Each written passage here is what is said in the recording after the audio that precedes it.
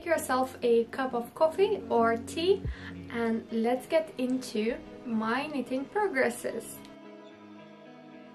Hello and welcome to my YouTube channel. This is Dominika.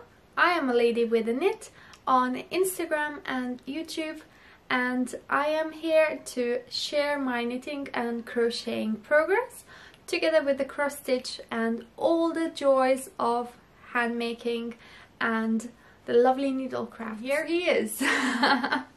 Speaking of, the devil himself will always appear. So Ramsey is my biggest knitting and crocheting help. He loves to help me with any sort of unwinding work, or if I need more tangles in my life, he's always free and available to help. A little story about how I actually started knitting and cross-stitching. It's all actually thanks to my grandma, because as far as I remember, she was actually the one who purchased my very first, it was actually a printed design on canvas. It was a massive one, but I remember I just loved it since the very first cross stitch, and I'm actually very grateful to my grandma because she taught me how to cross stitch and how to knit, but she also taught me how to do it professionally. And I always remember that she used to tell me that all of my stitches, they need to be neat and nice, and it actually saved me so much time, because I think this is how I actually also gone into liking to do it, because when I finished it, it just looked very professional and very beautiful.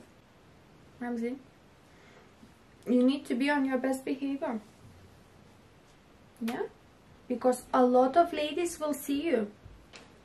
So this month was quite busy. I actually managed to release 2 of my own patterns for socks. We will get to this a little bit further down in this video, but I've actually done some amigurumi crocheting as well. So I am making the bunnies. I'm actually making 2.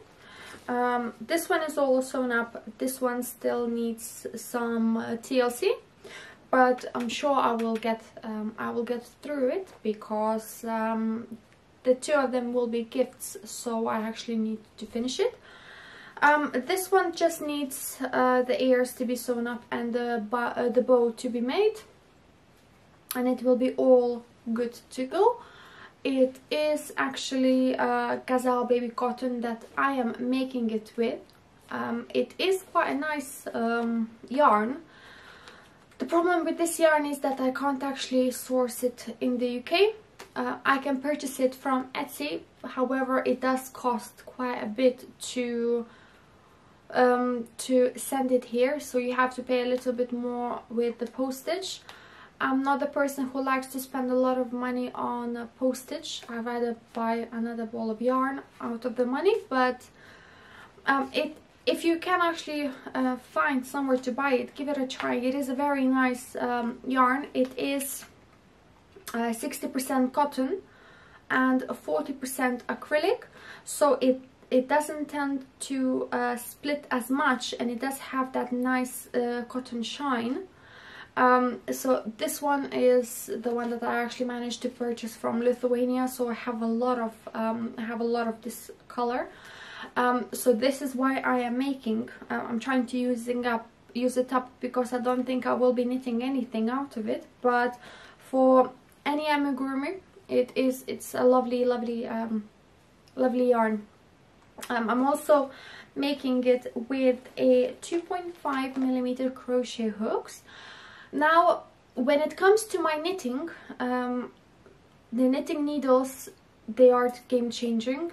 I started knitting with the Knit Pros, and then for my birthday I did request for ChiaoGoo needles, and I just can't tell you how much I love actually knitting with them.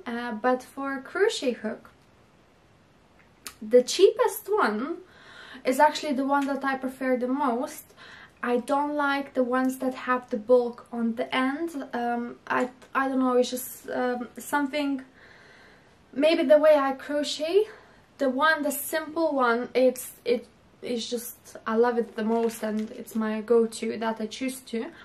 I have actually been given 2.5 with Ramsey's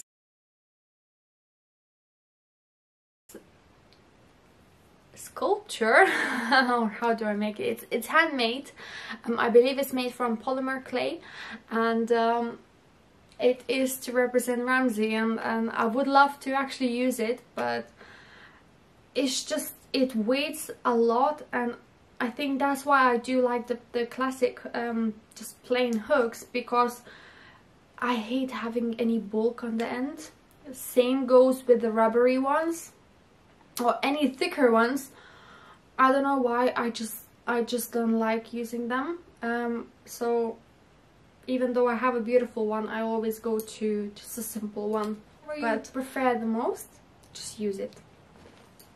But other than that, all the supplies are pretty simple with amigurumi, as long as you have a good pattern to follow and stuffing, and you crochet quite tight, it will always come out pretty nice. So the bunnies are almost ready. All the parts are made. I've just got to stitch them up. Also, I'm just a sucker for any project bags. I have to have everything in one bag.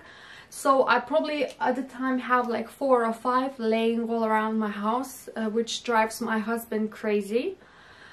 I do have a craft room, which I'm currently filming on. However, in most cases, I seem to turn my house into my craft room. As I said, I'm also making my sister a Whitmore cardigan. I have made one for myself originally, just as the Amy's pattern came out. I actually purchased it on the very same day, and if you are interested in checking out my very first one that I have made, it is actually on my Instagram page. I have 2 knitting podcasts there that I started filming, so if you are interested in the progresses or the yarns that I have used and more details, then please go and check out my Instagram page and you will find my cardigan. My cardigan, it was quite a success. It just fills my heart with joy, because it just reminds me of that when I was knitting that cardigan, I actually started filming my knitting podcast, and slowly it has actually led to me having my own YouTube channel, which you are currently watching my video on. So hopefully I continue to share my knitting progress with all of you. And yeah, so I was very enthusiastic when I started knitting this one because of the yarn. I am just a lover of hand-dyed yarn. This is my go-to yarn. I always choose to knit with that one, unless it's either crocheting, or if the fingering yarn does not suit my knitting needs, then I do look elsewhere to purchase the yarn. But mainly I do knit with hand-dyed yarn, and I've also started to dye my own one. This one is made with elderflower stitches yarn, which was in her Easter box, and this is the yarn that I am using. Elderflower Stitches. Susie, the owner of it, if you have not checked out her page, I strongly recommend you. Everything that I have received from Susie, there wasn't a single yarn that I hated. This is the yarn that I'm using for my sister's cardigan.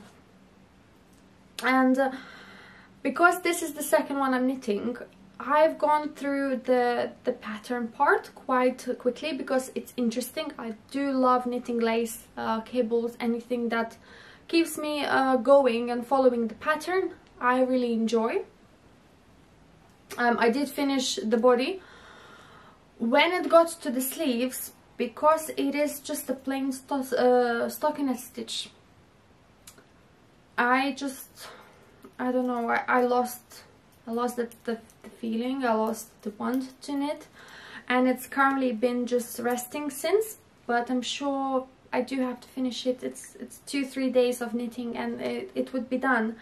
And of course my sister is waiting for it. She hasn't started asking for it yet, but I'm sure she will at some point. As I mentioned, these ones are knitted on my Ciao Goose. I used to knit with Knit Pros, but when I've been gifted a full set of Ciao Goose, I just don't want to look back. It is such a game changer. A lot of people warn me that these will be too pointy.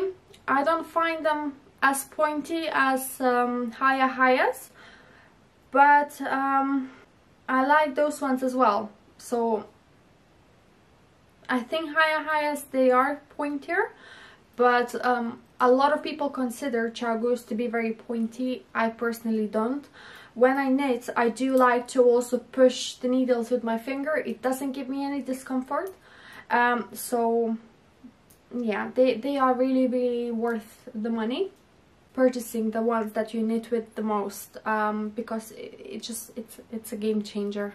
Knit Pros were not as nice, although they are good, but I think everyone has their preferred tools that they like to use. I was really struggling to find the buttons, but then one day I actually went on to Etsy and I have discovered the lady that actually makes the buttons. So these are the ones that I will be putting onto my sister's cardigan, and hopefully I think they will complement. They will make a little statement as they're blue, but yeah, I think they will actually stand out and add to the prettiness of the cardigan. Earlier on in the video I have mentioned that some of the time during this month I've actually spent knitting socks, and I've actually knit 3 pairs of socks plus one in a smaller size because I had to test it. So I've designed a shorties socks, which are also knit with a hand-dyed yarn, and this one features nestled leaves pattern that goes throughout the top of the foot, and the base of the foot is knitted with this simple stockinette stitch. All of my socks are designed exactly the same way, so I've already released 2. This is the second one, which I think are just beautiful, and I'm very happy with them. And this one has been knitted with my own dyed. This is the colorway that I have used. It is a lovely Easter Fields. That was one of my very first colorways that I have dyed for my Etsy store, which is also Lady with a Knit.